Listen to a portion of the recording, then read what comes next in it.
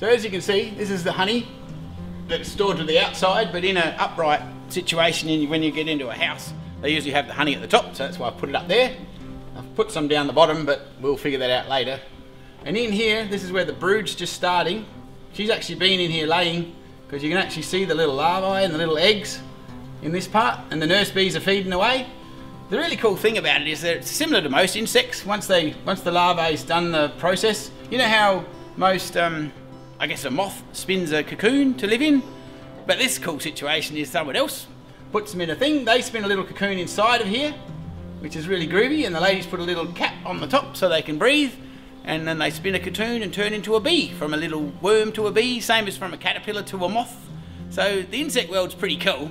Just the upside to bees is we get honey from them, eh? Yum yum.